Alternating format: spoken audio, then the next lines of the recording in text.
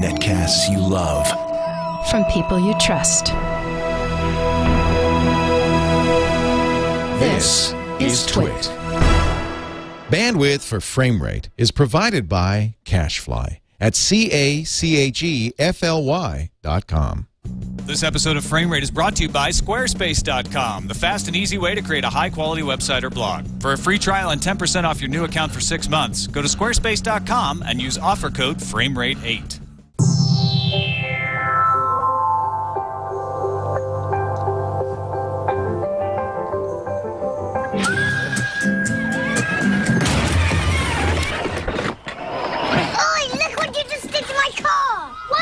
About? Who just crashed into me? No, mate, I am right away. Move over, I can't get through. Just overtake them, you idiot. Hey, what do you think I'm trying to do? How did you not see me? Are you blind or something? Do you want to get out of the car and find out? Oi! Ooh. Come on! Don't get eggy with me. Maybe you should get some lessons, yeah?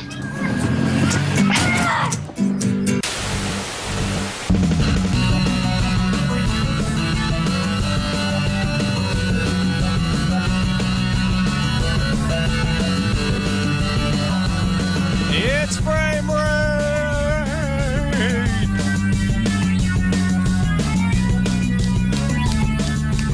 I feel like something should go there in the video version. Like there should explosions. be... There should be explosions, atom bombs of digital awesomeness exploding all over the universe. That's what we need. That is exactly what we need on Frame Rate, episode 37. Hello, I'm Tom Merritt. Hey, I'm Brian Brushwood. How you doing, Tom? What a coincidence that we're both here to do Frame Rate at the same time. Exact same time. Here it is, Tuesday at 4 p.m.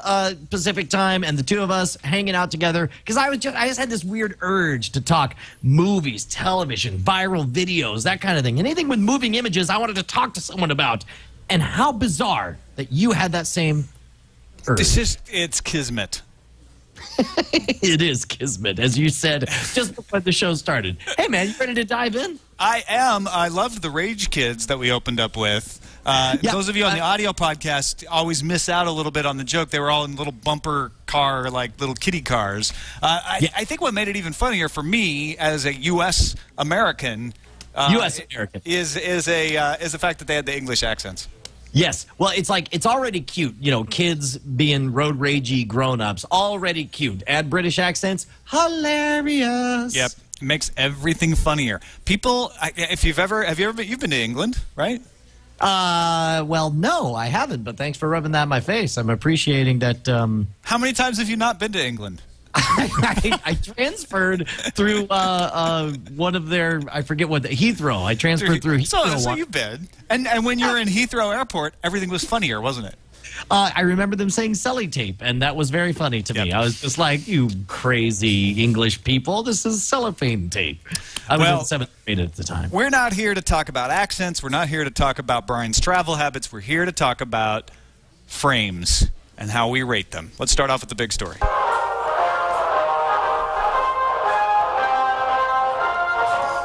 This just in, the big story. And this may be the biggest story we've ever covered, Brian. It's the biggest big story. It's the biggest story. Yeah. It comes from Jonah Lehrer at the Frontal Cortex blog on Wired. A study has been done that determines that spoilers not only don't ruin your enjoyment of literature, they actually increase your enjoyment of literature. Okay. Wow. Say it again. Say it again slower. Just so, like, say it, like, start with the phrase, science has now proven, yes. ... and then finish that. Say it again for me. A study now suggests, science has proven. Science has proven. Science has proven that a study suggests that spoilers can actually increase our enjoyment of literature. That cannot be. That cannot be. How did they conduct this study?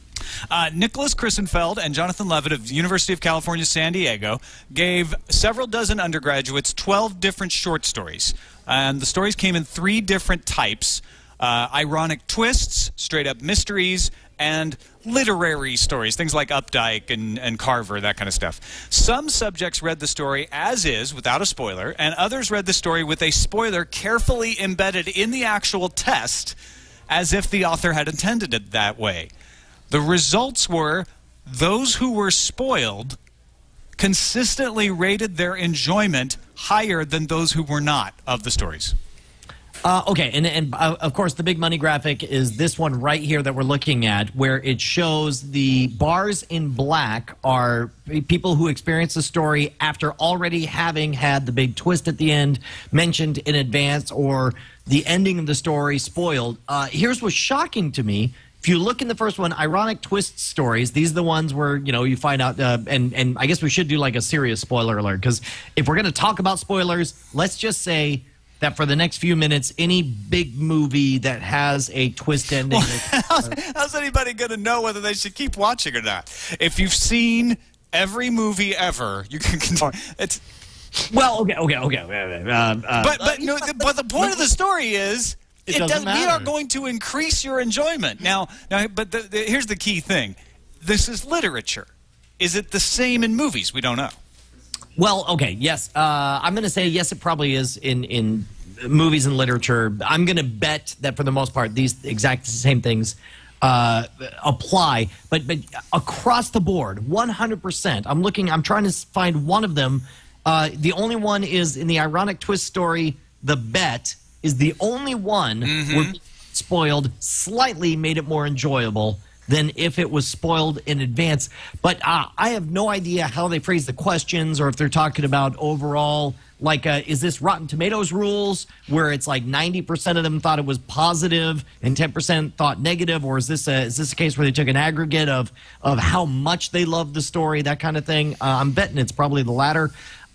This is so difficult for me to spoil. There are certain times you have your worldview completely shaken to its very foundations, because as somebody on the internet who has you, I always feel the disappointment of somebody splashing a spoiler in my face.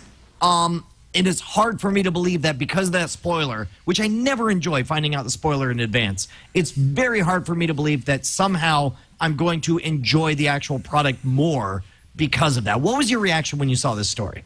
I actually like what Angel Mercury just said in the chat room. I'm avoiding your question. There's a difference between knowing you're being spoiled and having something written in as if it's part of the storytelling. So when let's take Breaking Bad, for instance. When Breaking Bad starts off an episode with the thing that's happening at the end of the episode, they're spoiling you. They're saying, this is the end of the story, and then they go, 6 hours earlier. And suddenly you're like, oh, okay, so we got to figure out how we get to that point. When the author does it, we don't mind.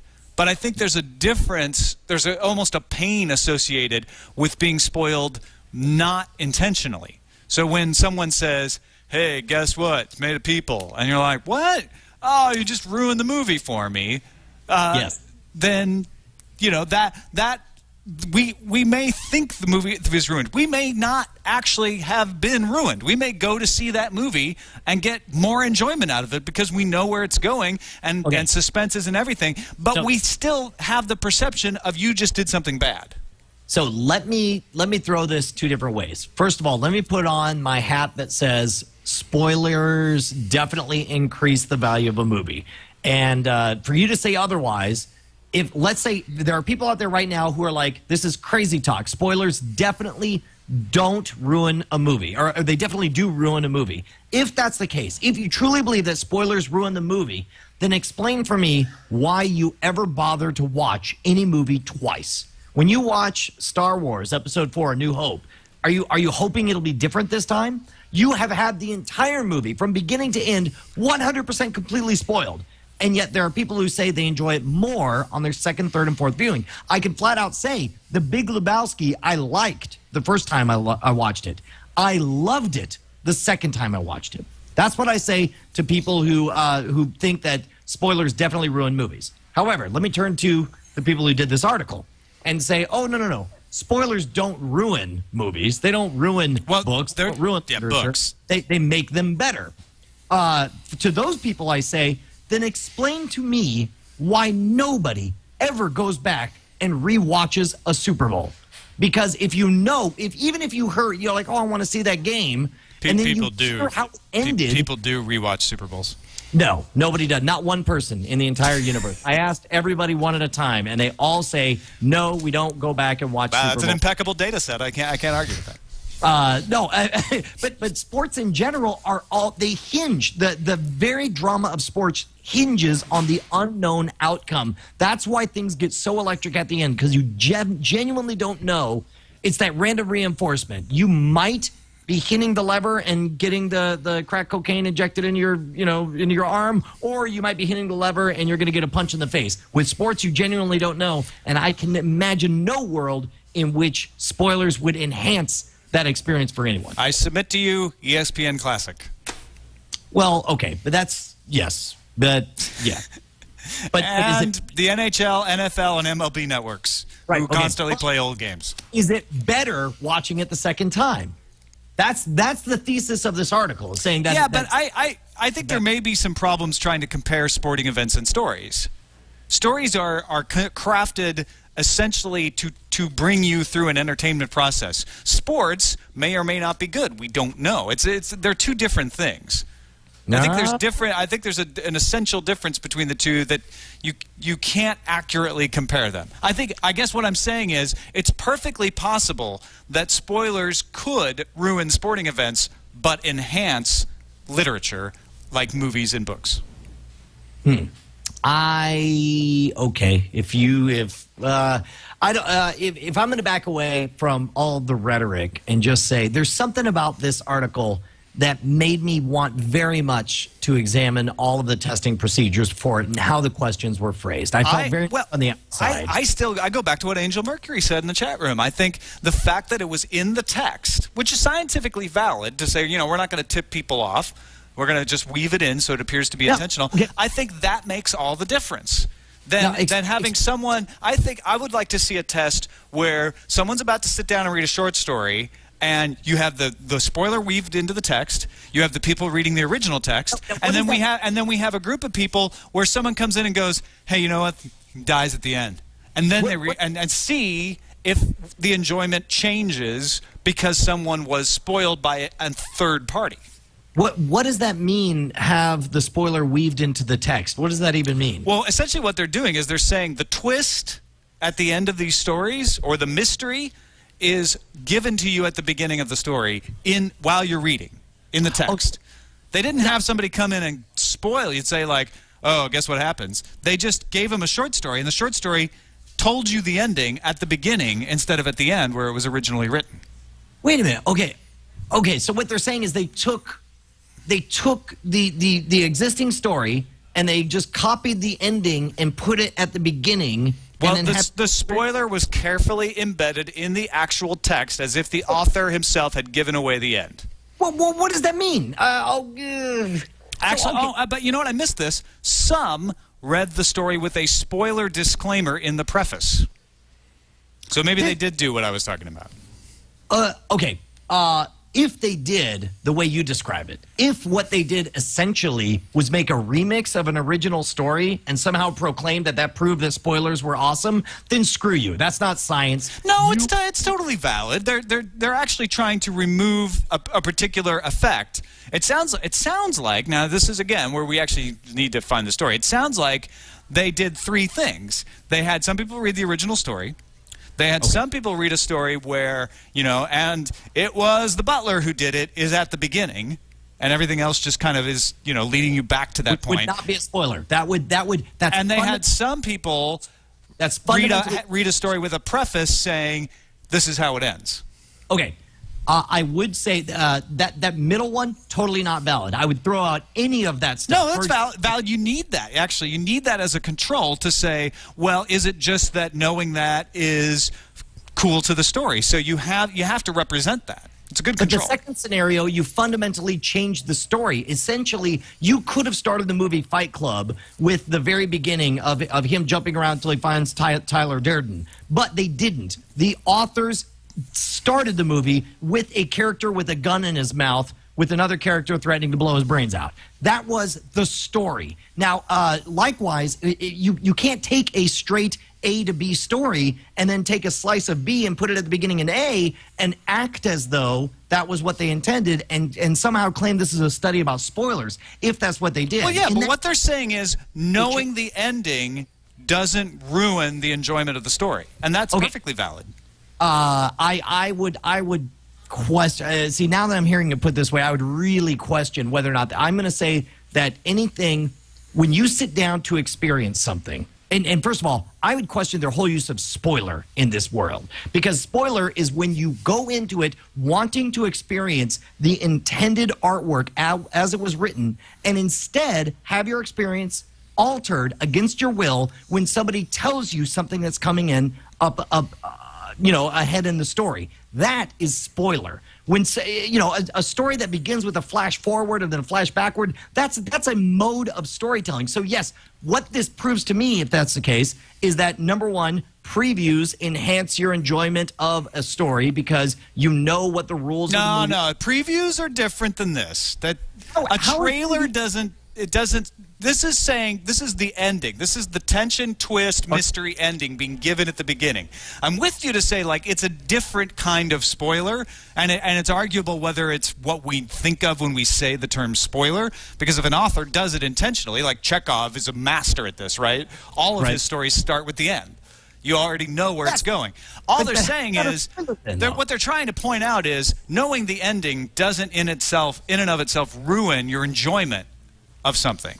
That in fact, the tension of not knowing may detract from your enjoyment of it.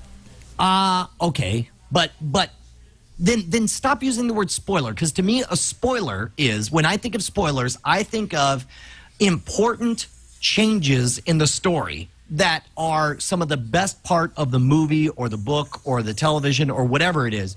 It's something that's so precious and awesome in that it surprises you, and that's one of the things that we seek the most. And I'd hate to go back a few years ago. Teller from Penn and Teller wrote me an essay talking about how the heart of all great magic was surprise, and the way he phrased it, I fell in love with. He said, "Put 2 and 2 in front of me and convince me it's 5. Then reveal the truth 4, and voila, you have true surprise."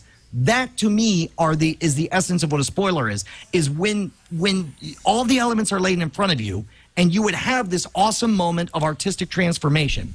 And when somebody in advance says, "Oh, you're going to read that book," where at the end you find out that 2 + 2 = 4, then it fundamentally robs you of the ability of having that magical transformation. That is a spoiler.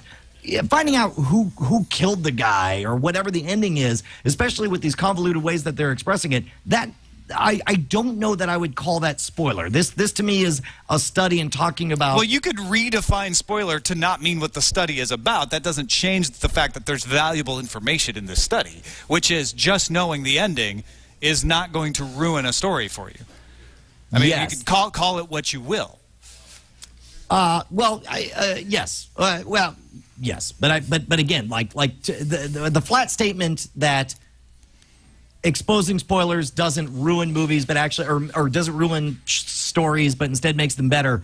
I would really like to be specific on the language about that, because I can't imagine that Sixth Sense is better going into it when you know. I would say not even if you know what the twist is, but even knowing that there's a twist coming up, I would say reduces your ability to enjoy the movie. I disagree.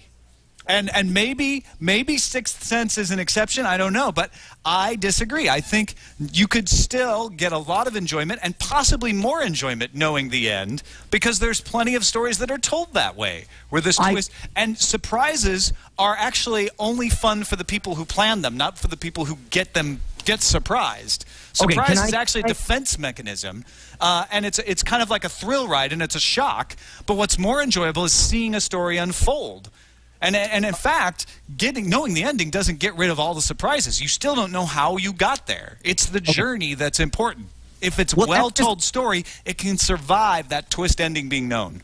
But when you are given a piece of information that you should not have at the beginning of the story, it fundamentally distracts you from the story. I want to get caught up in the story and not even see certain things coming because the character didn't see those things coming. That's what I want to experience. And when somebody what about those episodes of Breaking Bad where you know where it's going because they told you right at the beginning? You don't enjoy those? That's not a spoiler. But it's the same damn thing because you know. No, because it is the artist's intention to tell a story. It doesn't matter what the artist's intention is or not. You're saying that you just said you can't enjoy it because you're not following along with the character. But if you know it, you know it, whether it was intentional or not. Okay, so, and first of all, spoiler alert to anyone who hasn't seen Star Trek II, The Wrath of Khan. A buddy of mine, crazy fan of Star Trek, shows up. He's got the popcorn. He bought his tickets in advance. He's going to go see the second Star Trek movie that he's hearing amazing buzz about. He shows up. He runs into an old girlfriend who says, "Oh, you're going to see Star Trek 2. I cried when Spock died." And so sure enough, he goes in, spends the entire movie with a ruined experience, a spoiled experience. Every time there's a battle, he's not thinking, how are they going to get out of this? He's thinking, is this part where Spock dies? How on earth is that a better experience as a result of that spoiler? Because he's got suspense in every moment. Is this the part? Is it happening? Is this when it's going to happen? Now, I will grant you that it's a different perceptual experience when someone else tells you and you don't think that intentionality is there. But I won't agree that just the knowing is the problem. It's actually what's going on in your own head. I'm going to say that there is a difference between telling a story and your storytelling method using premonitions of what is to come. That is an established storytelling model that's been around for a long, long time. I think to infer from that, which is a very successful technique. We saw it, I mean, Slaughterhouse-5, all kinds of movies, Breaking Bad. Yeah, exactly. Lost, you name it, right? I think that is a successful storytelling technique that is good. I think looking at that and verifying that that is a good trick to increase your enjoyment of a story, I think to make the leap of saying, well, that means spoilers are good, is completely asinine and a gigantic leap. I fundamentally disagree with that. I think it's a prejudice. I think that we actually just get mad when we get spoiled because we think someone's messing with us and that we prejudice ourselves into not enjoying something that if, in fact, we had been told in a different way, the same exact information, we would enjoy the movie more. I will stand up right now and proclaim myself a champion of surprise. And if you think somehow it's better to not have surprise, then I'm afraid I'm not on the same team with you on this one. I think that you are not ruined. I think people should stop this idea that somehow you're oppressed because some idiot spoiled something, that they've ruined your enjoyment and you can't see the movie now. That guy who knew about the end of Wrath of Khan should have just set that aside and said, you know what? I'm still going to enjoy this because now I'm going to be wondering how it happens. I've had that experience where you know something, you find out inadvertently. I think it's when someone intentionally spoils you, that sucks and it makes you feel bad because you feel the meanness of it. But an unintentional spoiler can actually, you can still enjoy the movie just as well, if not more. Are you saying that if we made a pact and I promised every weekend to call and tell you how every movie you're about to see ends, somehow you would thank me for this? No, I'm saying it's the inadvertentness of it that's important. I think even myself, I'm not accepting myself from this. When someone intentionally spoils, you get angry. And you're just like, oh, why did you do that? And so if I wouldn't make that opinion known, I wouldn't say, yes, please spoil me, because it's going to make me angry. And I know that. It's just human nature. But the fact of the spoiler itself, outside of how it happens in our human emotions, actually doesn't reduce the enjoyment of the story. Okay, so let me try this on for size here. You use Breaking Bad as an example. One thing Breaking Bad has been very good about is giving you the illusion or an accurate depiction of something that happens down the road, but intentionally crafting it in such a way to mislead you to like, oh, well, this guy's clearly going to kill himself because he's so freaked out. That's why he's given this, video testimony to his family before he blows his brains out. But then when you actually get there, you see the exact same footage, but you see it in a different context. And you're like, oh, okay, now I understand. That's not how it is at all. I think you're confusing foreshadowing with No, I'm not confusing. No, that's a good point. No, it's let's make this clear. That's a possible point of confusion. I'm not talking about foreshadowing. I'm talking about when intentionally you know exactly what's going to happen, but you don't know how you're going to get there. And that whether it's intentional or unintentional can improve the enjoyment. It won't every time, but it can improve the enjoyment. I think what reduces your enjoyment is feeling like somebody was trying to undermine you, that somebody was trying to ruin it. Well, and I actually, that's a really good point, because I do believe so much having something spoiled for you is such a personal experience that you feel a resentment to the individual who, in an effort to make himself feel superior to you in that brief moment, decided to crap all over the experience you're about to have. And then, and likewise, maybe you project that over to somebody who inadvertently does it. But let me do this, and spoiler alert, I don't know, Plaid, for anybody reading the Dark Tower series. I'm not going to give anything away about the end, but here's how sensitive I am about spoilers. I felt spoiled when my mom called me after she finished the Dark Tower series, and all she said was, I just read the end of the Dark Tower, and I never saw it coming. It was so good. Like, just here, I hadn't gotten there yet, but I knew from that point on that there was going to be something novel about the end. And I spent a whole last third of the book trying to figure out, and I couldn't help it. I couldn't switch my brain off. And I know if I was a better person, he was like, oh, we should have just relaxed and gone along for the ride. Well, screw you. I couldn't, because I was so wrapped up in what is going to be novel, and I'm disappointed to announce I totally called the ending like 40 pages in advance. And that has reduced your enjoyment. You don't recommend it to anyone. You haven't encouraged me to read every off-series book. It's just ruined it for you. Well, okay. Well, and it certainly has not. It did dampen my finale experience, because she opened her present and shouted, "This is a great present," and that's fine. But then she felt the need to pick up the phone and call me and say, "You're going to open up and it's going to be this, or there's going to be something inside." And it's like I wanted the surprise, I wanted not knowing, and I felt robbed of that experience. All right. Well, we should definitely move on. But just so you know, there's an amazing twist at the end of Frame Rate. Let's move on to Film Found.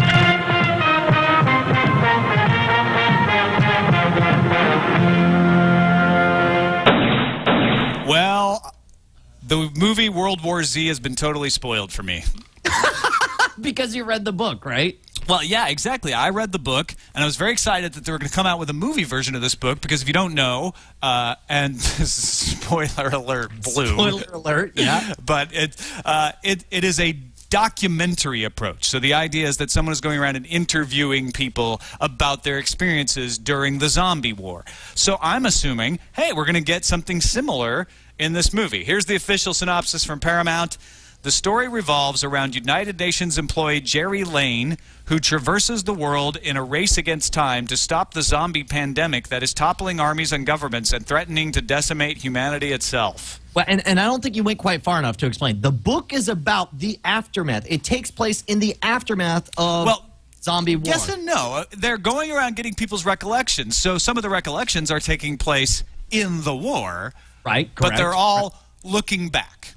There's almost a detachment to it, because even in the stories that are taking place, talking about the epic failure in the Colorado mountains or whatever, talking about how from the beginning they didn't know what kind of weapons to use against the zombies, but eventually they figured out the right way to take them out, that kind of thing. There's part of what made this a successful story is the tone of these were told in the way that you hear people talking about the Vietnam War, about World War II, that kind of thing. Yeah. After the fact. That is a very specific tone that made this book successful, right?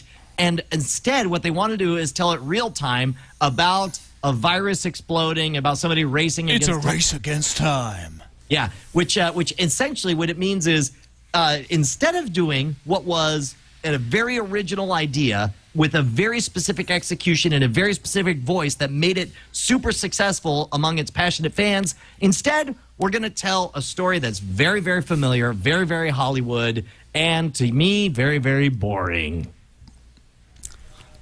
Yep, pretty much.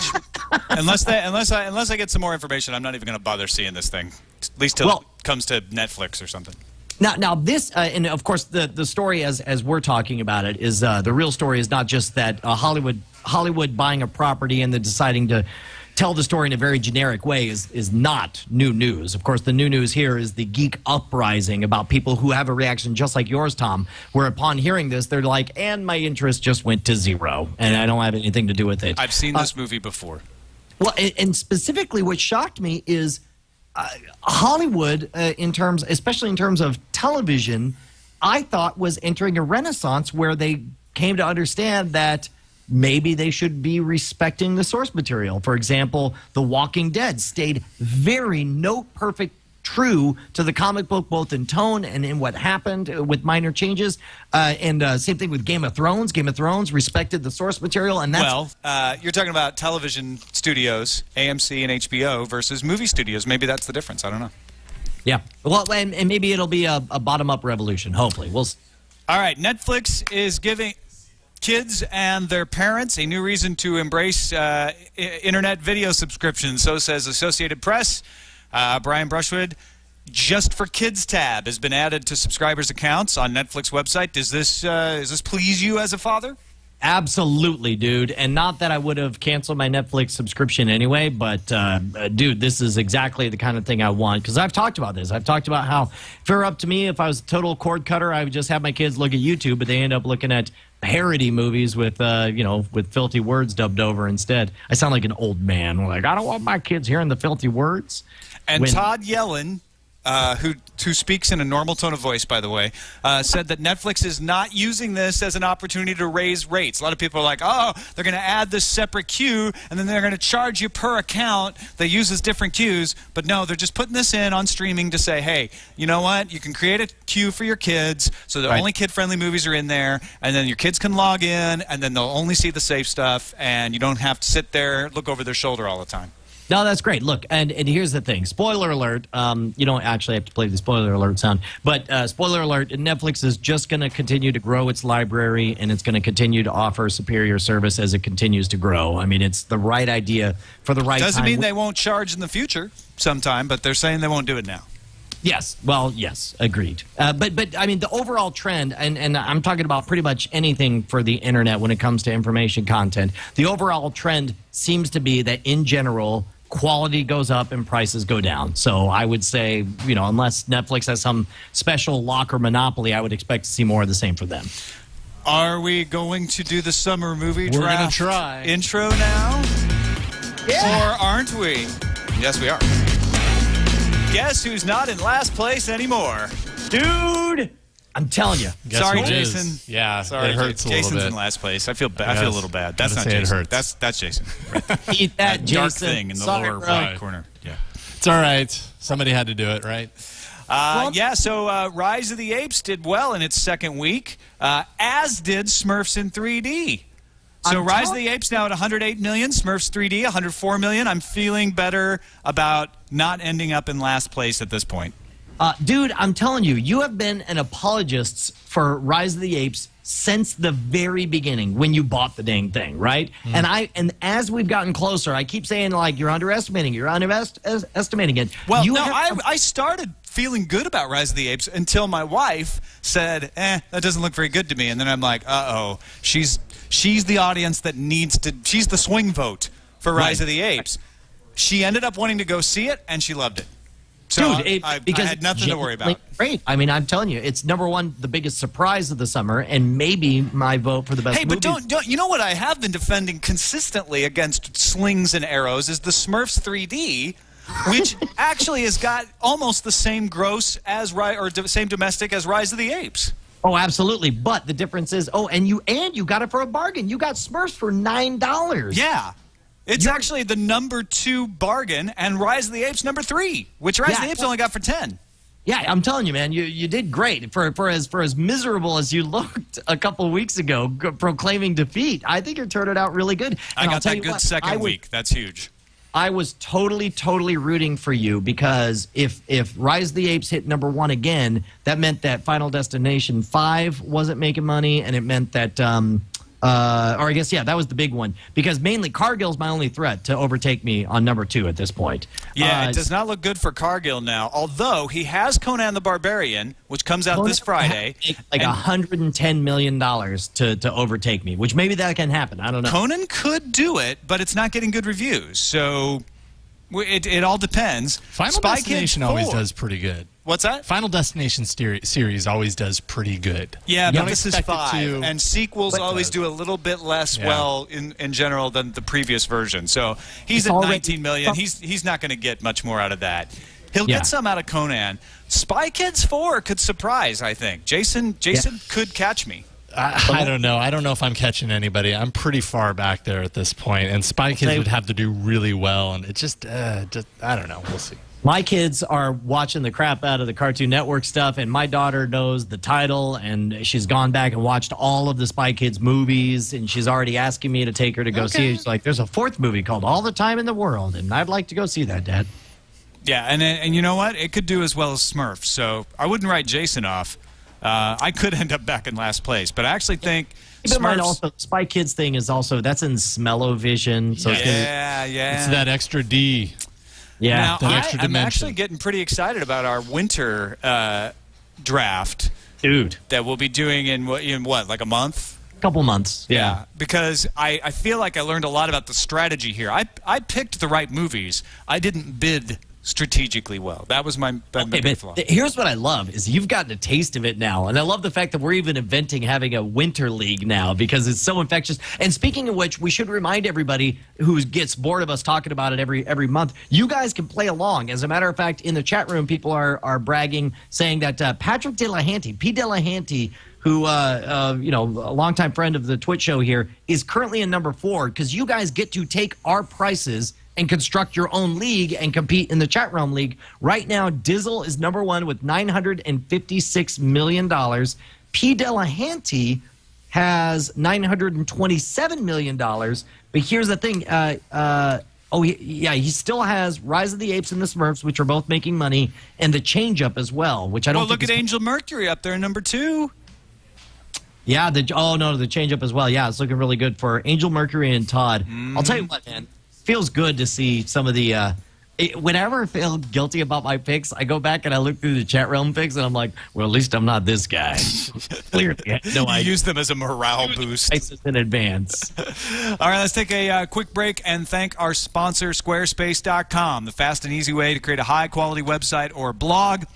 If you want to make a fan site for a movie, if you want to speak out against the state of the internet, if you want to express your fandom, your outrage, your opinions, go to Squarespace, start a website right now. It's super fast, super easy. All you got to do is put in a name and you've started. You don't need a credit card to try it out. You can use all of the aspects of it that you want.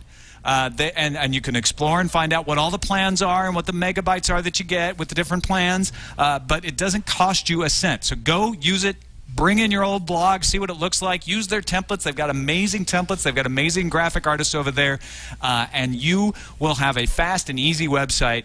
I think you'll want to keep it. In fact, if you do, you only need to use the code FRAMERATE8.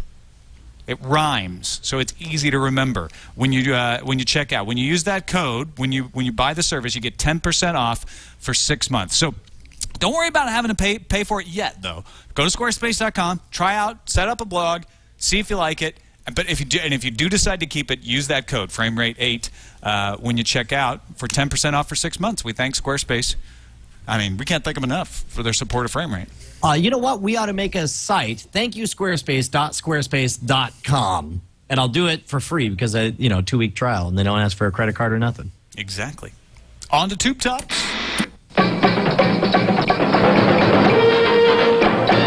AMC and Sony have reached a deal for the graceful exiting of Breaking Bad.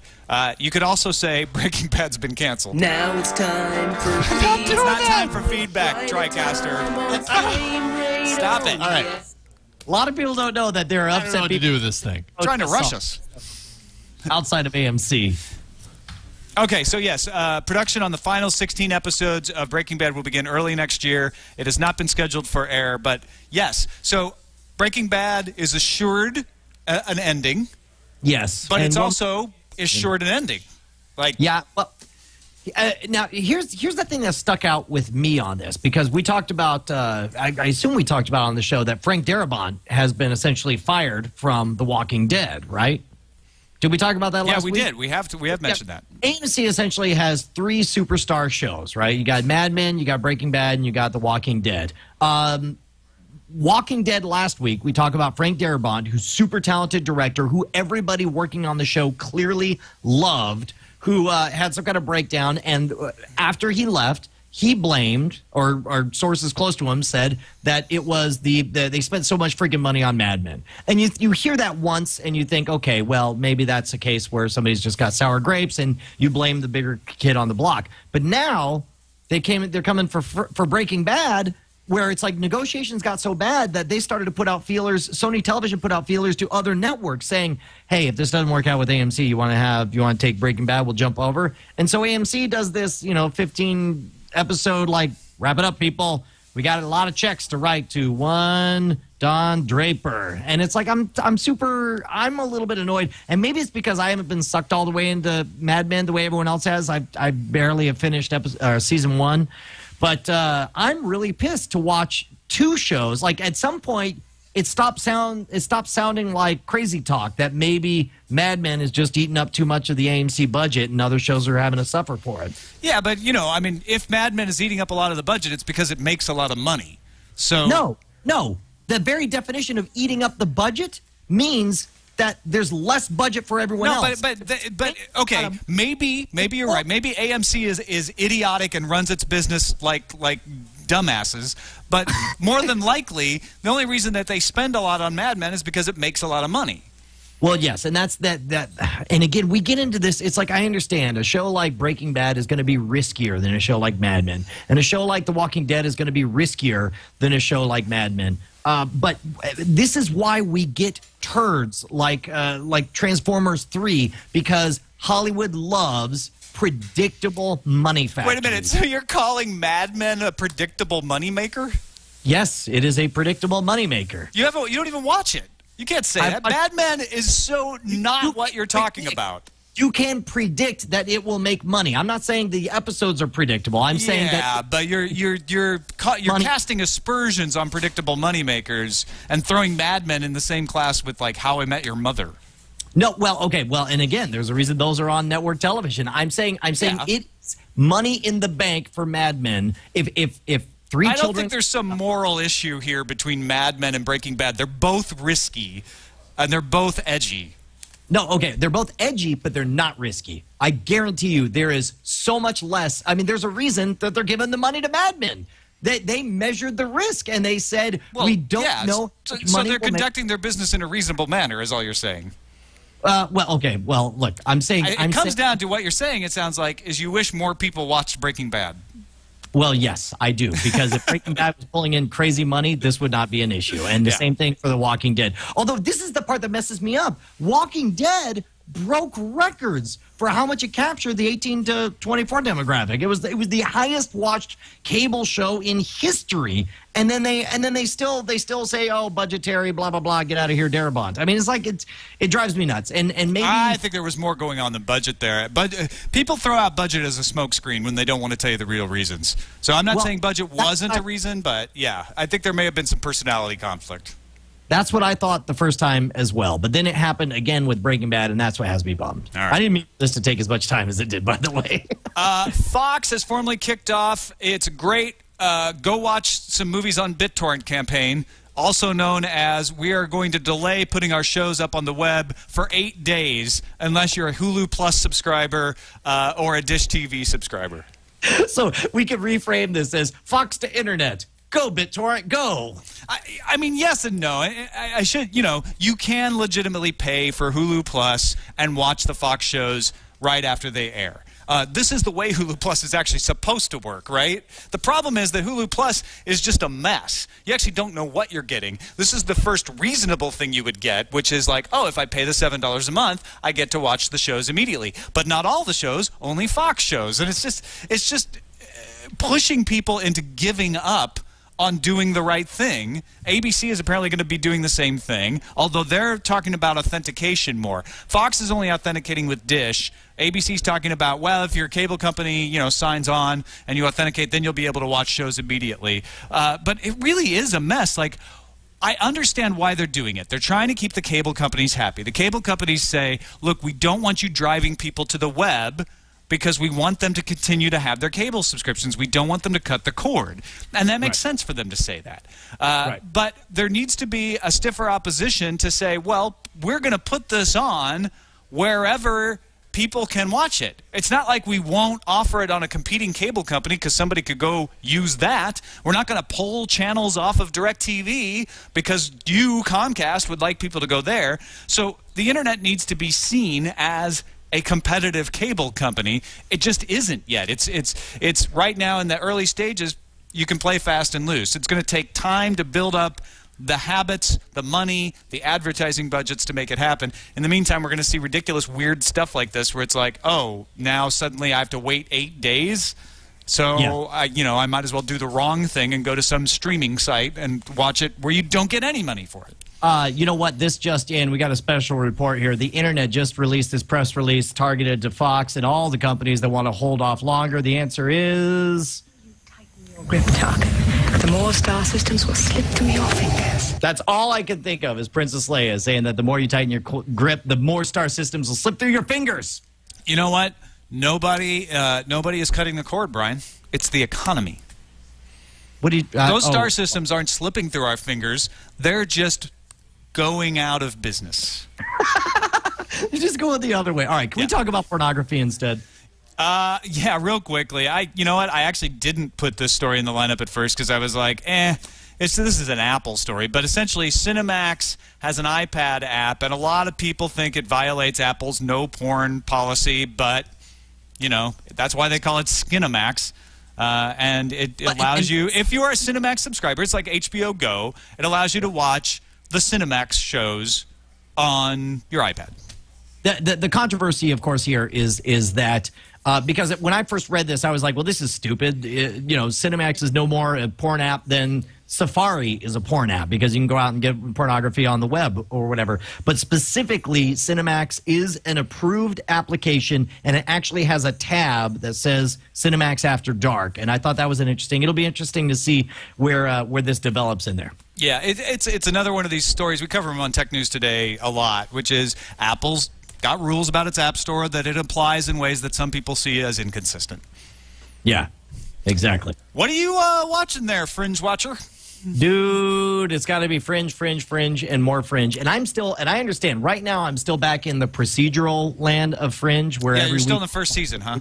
Right, yeah. I'm like starting episode 9 of the season right now, but it's enough where I'm able to do 1 or 2 a day while I'm doing other stuff. But I'm starting to see it get more and more interesting where it's harder for me to leave it open. Oh, that's good. All right. Other things. I'm just like, I keep finding myself pulled into it, and so I'm waiting for it to get those hooks in, and I know when it does, it's just going to be an insane roller coaster. All right, but it's starting to become real characters to me. I'm glad, even though you decided to plow through every episode, that you're not getting pushed the other way. That's good. No. I am, and I'll tell you what. Of the monster episodes, my favorite one is the one I just finished with the parasite around the guy's heart. That's some engaging storytelling. I enjoyed that quite a bit. I've got to give another plug to Haven. I love the show. I actually went and read The Colorado Kid, as if I hadn't read enough Stephen King plowing through the entire Dark Tower series. I went and read the Colorado Kid short story that it's based on, which is a cool story. But it has really very limited relation to the show. It's kind of a throwaway to the show. There's two characters from the story that are in the show and are totally different in the show than they are in the short story. But it is so underappreciated. I just want to plug it out there. If you haven't tried Haven, give it a shot. I'm also caught up on Torchwood now, and that show is treading water. I am so disappointed with it. You're talking about the American... Miracle Day. Torchwood Miracle Day. Yeah, wow. I'm so... you strike me as somebody who would, in general... let me put it this way. From where I'm standing, you have been an apologist for what I have found to be not-so-good science fiction shows. So to hear you call it and be like, this is bogus, especially a property that you want so much to love... that's kind of saying something. What is it that I'm a big fan of the franchise. I love Gwen. I think she's a fantastic character, and I even like Captain Jack. He's not my favorite, but he's good. And there's just points where it's like, okay, it's getting good, and then they'll just do some ham-handed plot shift that's like, really? That's the line your guy's gonna say, or you're just gonna bail and like, oh, well, I guess it was all a dream. I mean, they haven't done that, thank goodness, but it's almost that bad at times. And then they'll get going, they'll get their momentum up, and you're like, oh, okay, this is getting interesting. Now we see the secret ploy, and they've been alluding to some the powers behind the powers, and there's finally been some actual science fiction showing up recently in hints. But they're just taking so long to get to it. It's really kind of a drab CSI kind of thing with a thin veneer of Torchwood on top. Hobbit from PA makes the bold claim that the Americans ruined Torchwood. What would you say to that? I would say, well, since it's still Russell T. Davies in charge, it wasn't us. It just happened in our house and for our audience. It's BBC Wales in conjunction with Stars. So maybe you're wanting to blame Stars, but it's the same people in charge of the producing that have always been in charge. So I don't know. I love putting hand grenades like that because I'm watching chat room explode. Yeah. I'm also just quickly watching Eureka, Warehouse 13, True Blood. I'm even watching Entourage. It's the last season. It's only a half hour. That's like candy. It's throwaway. Well, and it's like were you caught up on Entourage? Yeah, I was. Okay. So it's I dropped off after season 4 or whatever. All of a sudden I just lost. I'm watching it out of inertia at this point. It's not bad enough to make me stop. Yeah. So. Well, and you want closure. You like the characters. And you get invested after 7 or 8 seasons. So. Sure. Yeah. Absolutely. And of course, I'm watching Breaking Bad, which I've got this strange feeling like I'm still not caught up because the story is so darn consistent. Yes. I can't think in my mind where one season ended and another began. I feel like I'm just still watching the backlog, even though it's a new one every week. Are you still liking it? I love it. Yeah, absolutely. Yeah. No, I especially liked there was some dramatic changes. And I'll tell you what, when the show started, I thought Jesse Pinkman was going to be the least interesting character. But I think where I'm at now is he is the most interesting character to me. Eileen was saying during the writer's strike they considered killing him. Killing Pinkman, and they decided not to because the actor was too good and they didn't want to waste his talent. He really is. I mean, didn't he go up for an Emmy or did he win an Emmy for Best Supporting Actor? That I don't know. Yeah. Yes, he did. Sarah Lane says. Awesome. All right. Well, that's it for what we're watching on the tube. Let's move on to Interfact.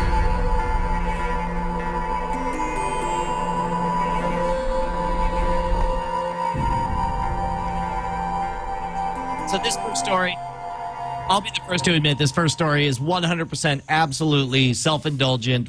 I just couldn't resist, guest on NSFW, frequent contributor to Twit, Will Harrison, Channel Flip, is now the biggest UK broadcaster on YouTube. Nothing much to say about that except for congratulations. Well done, Will Harris. They now have 1.2 million subscribers, generating 320 million views, boasting a combined monthly reach of over 4.4 million viewers. So former employer of our very own Tech News Today's Ayaz Akhtar. Oh, I didn't know that. He did Channel Flip Web. That's awesome. Well, I'll tell you, and this also self-indulgent, but for a totally different reason. Somebody sent in. Let me get the name of the guy who sent this in. I don't have it. Somebody over Twitter hit me up with all it said on there was like, hey, weren't you asking for this?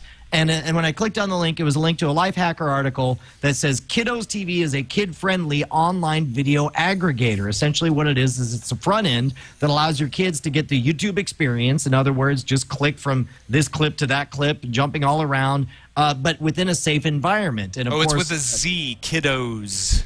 Kiddos, that's right. Kiddos TV. Let me see if I can get the actual URL for you guys right here. Kiddos.net. Kiddos.net. Have you tried it out yet?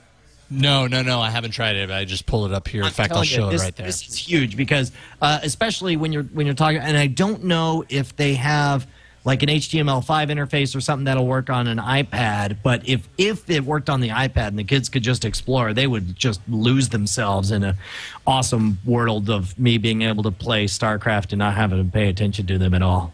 Yeah, no, that's good parenthood right there. Let me tell you. I mean, seriously. You'll be better. You'll be better to your kids if you're allowed to do that. And then finally, I got one more thing. This showed up here. This is one of the few Doctor Who's of the new ones that I saw all of the episode for. You remember the Don't Blink episode with the statue? Yeah, Stephen Moffat, the current executive producer, wrote that episode. It's like one of the quintessential episodes in the reimagining of, or not reimagining, return of Doctor Who. It is to Doctor Who as the Hush episode is to Buffy the Vampire Slayer. Would you agree with that? I have not seen the Hush episode of Buffy. I have not caught up. Shame on you. I have not caught up. You got to watch. I'm getting there. Don't worry. Okay. But anyway, check this out. This is a mashup with the same idea. You even hear the Doctor's voice, but it's mashed up with this cat video. Check it out. He starts off mouthing words. Like any other living creature, they freeze into rock. No choice, it's a fact of their biology. In the sight of any living thing, they literally turn to stone. And you can't kill a stone. Of course, a stone can't kill you either, but then you turn your head away. Then you blink. And oh yes, it can. Your life could depend on this. Don't blink. Don't even blink. Blink and you're dead. And fast, faster than you can believe. Don't turn your back. Don't look away. And don't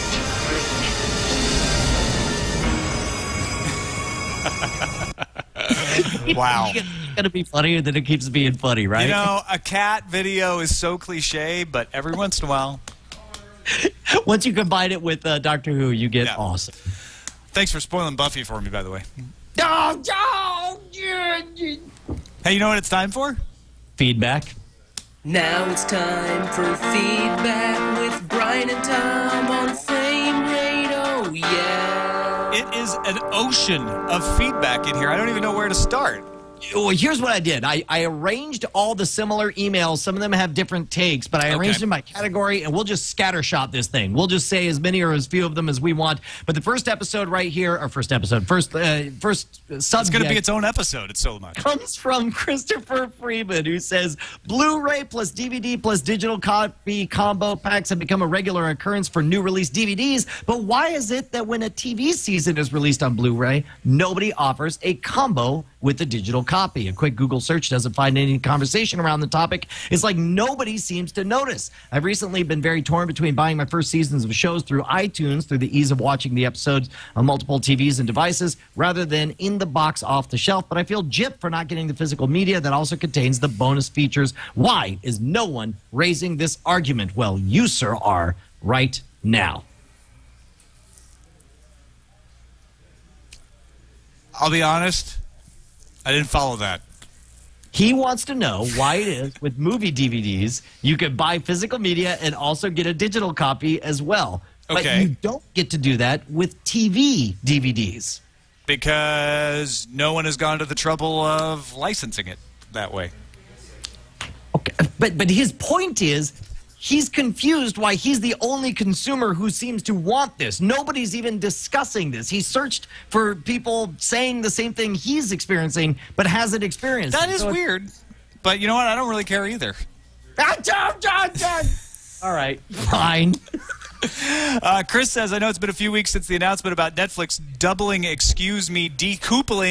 their pricing, but I've been waiting to see if you guys would address my biggest concern. With Blockbuster and other local video stores all but gone, Netflix seems to be the only viable source for Blu-ray discs. This is a huge consideration that no one seems to have mentioned. The convenience of streaming blows away the benefits of DVD, but Blu-ray looks and sounds so much better than streaming that I cannot just give it up. Is there some other source of Blu-ray goodness that I can tap into? Well, yeah, you can buy them. buy them. But that's a whole lot more expensive. Netflix has done the same thing to Blu-ray that it's done to regular DVD, which is you'd have fewer choices now because there's Netflix. But Blockbuster has a rental system that does have Blu-ray. There are a few other smaller trading systems out there, and there's still a few video stores. They haven't all gone out of business. The local mom and pops are actually doing better than the big chains in this case. That's interesting, but I did think it was an interesting idea that somehow Netflix was essentially working on a monopoly for Blu-ray. Yeah. Maybe that would be true for extra features, but I don't even know if they have the extra features on the Blu-ray discs because they do offer HD streaming. So it's like the number one thing you want out of Blu-ray, which is HD, you can get from the streaming on there. True. Okay, out of everything. Although not as high a quality as you'll get out of a Blu-ray disc. No, correct. Yeah, no, Blu-ray is going to be your highest experience. But we got so many responses. Remember last week we were talking about the idea of making an experiment out of the 40-year-old Star Wars Virgin. And a number of these came up. I'm going to read two. Let's just read the two shortest ones here. Shaul says, "Hi, Brian and Tom. So Brian hypothesized that somebody watching Star Wars in chronological order would have the experience ruined for them. Well, you're right. The first proper experience I had with Star Wars was watching The Phantom Menace. And to be completely fair, after I caught up with the original trilogy, I failed to see what was awesome in those movies. Just for background, I was born in 1984 in the USSR, and only after I moved to Israel in 1990, I started to get exposed to the Western U.S. culture. So I can't even call him a youngster and say that's why he didn't enjoy it. And he came from the total outside, so I'm not surprised to hear I'm right. So, in other words, he thinks having been spoiled would have made him enjoy the first three movies better. Yes, sure. I think that's what he's saying. Although Doug writes in and said, I'm writing in response to your Star Wars chronological versus theatrical debate. No further experimentation needs to be done. I watched the Star Wars films in chronological order. It did not ruin the original films for me, as Brian predicted, but it obviously did spoil a lot, for instance, Luke's father. So I would suggest watching the films in theatrical order and just keep it that way. Yeah. Let me just jump down. I think we got time for one more here. Yeah, pick it. Which one? Who wins? I'll do this one that's in bold right here. Brian Lorenzo says, "Hello, Brian and Tom. First of all, I love your show. Frame Rate is my favorite show on the Twit Network. And second, I hate DVD movies. I'm sorry, HD movies is what he wrote. He hates HD movies. All right. Weird. HD movies. Not really. I know that they added more makeup for certain TV entertainers to compensate for the high-resolution image, but what about when an actor or actress gets killed on screen? A lot of those scenes when a character is dead, when shown in HD, you can see them breathing, looking at their chest. I wonder how studios deal with that in the future. Make a mold of the character for props, too expensive maybe, CG character, or just train the actor-actress not to breathe during the scene." And dude, I've run into that too. Have you noticed that, where you catch little things like blinking corpses or breathing corpses? What does he mean about HD movies? Movies are in the same resolution they've always been in the theater. Yeah, does he mean when you watch a movie on television, you start to catch the things that you would catch in the theater? What he means, he said movies, but I think he's talking, the problem he's talking about, I believe, is talking about HD television. I mean, you are correct. It should be no difference one way to the other. But I have noticed that on several television shows that by having them in HD, it's too much, it's too close, it's too clear. You can see the seam in the makeup where the... you know what? The problem with that is you have to do different kinds of makeup for different resolutions. And because they're shooting in a way that can still be watched in non-HD, right? A lot of times they're like, well, we'll look awful if it's not in HD, so we want to make sure that it looks good in not HD, and then that's when you get that makeup seam going on, because you think it's having it would look fine, it would blur out in a lower resolution. You think we're just having growing pains? Yeah, I think so. Yeah, we'll catch up. We'll get good. You've been able to see people breathing who are dead in television and movies for years before HD. The talent level will rise eventually. Eventually. Or we just will decide that we don't care. It'll be like going to a play. Yeah, exactly. You're dead anyway. You're just watching them breathe. You're like, we're pretending you're dead. Yeah. By the way, if you want to send feedback, it's framerateshow@gmail.com. I am so happy with the quality and the content that we're getting. Just keep them short and to the point. And make sure to suggest stories that you'd like to see on the show as well.